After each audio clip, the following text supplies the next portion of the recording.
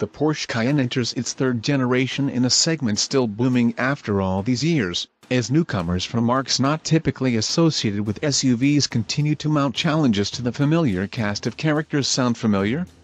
The concept of a Porsche SUV was viewed as heretical not that long ago, but the Cayenne nameplate is now old enough to be considered an established presence in the sport and luxury SUV niche that it carved out when competitors like BMW were just getting into the suburban family hauler game.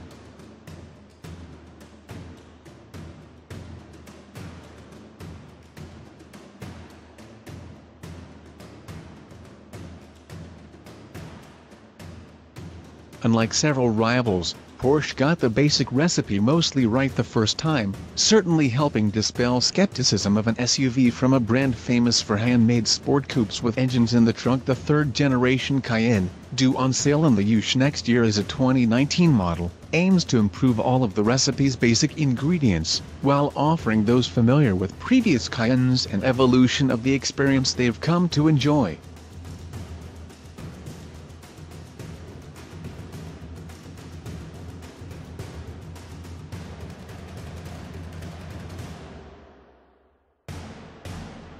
As such, the third-gen model lineup is more powerful, faster, lighter and more technologically advanced, without losing sight of what made the first two iterations a sales success. The new Cayenne's dimensions stay close to the outgoing model. The 2019 SUV keeps the 113.9-inch wheelbase but is now 2.4 inches longer overall, while shaving 0.3 inch off its height. The exterior design is evolutionary, and the Cayenne now rides on the VW Automotive Group's MLB platform,